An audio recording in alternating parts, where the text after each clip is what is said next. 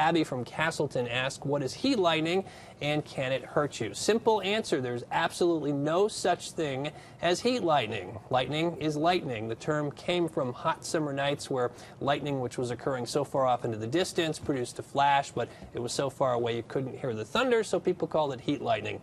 Lightning is lightning. No such thing as heat lightning, and because there's no such thing, it can't hurt you. Of course, real lightning can.